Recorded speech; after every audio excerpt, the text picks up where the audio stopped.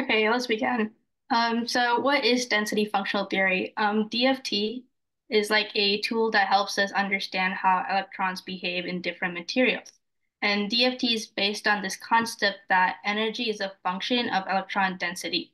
So the way I like to think of electron density is like electron density as a crowd of electrons hanging out around an atom or a molecule. And what DFT does is that it pays attention to how these electrons are distributed in space, and it tries to figure out the total energy of the whole electronic structure based on how these electrons are arranged.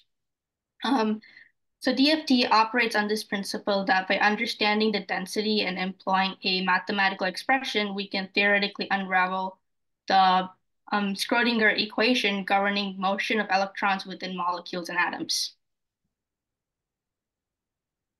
All right, so using tools such as Atom SK and Vesta, we're able to simulate crystals on an atomic scale.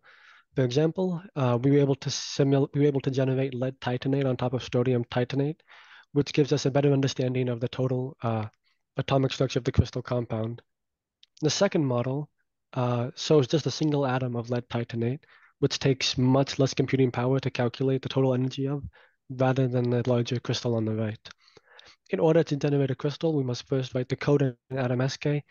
That creates a file with all of the details of the property of the crystal, including the dimensions and lattice constant.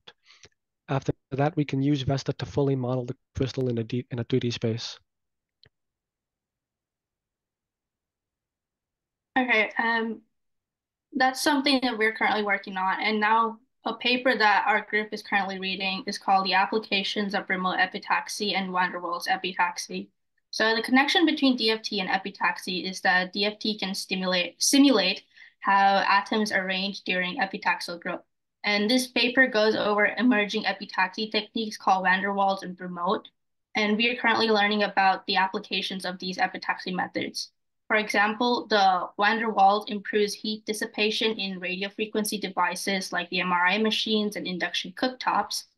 And remote epitaxy is used in surface acoustic wave devices like electricity transformers and radar systems. The paper outlines many more applications that our group is currently learning, and we hope to learn more.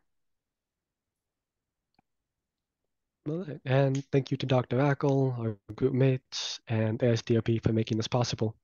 Questions?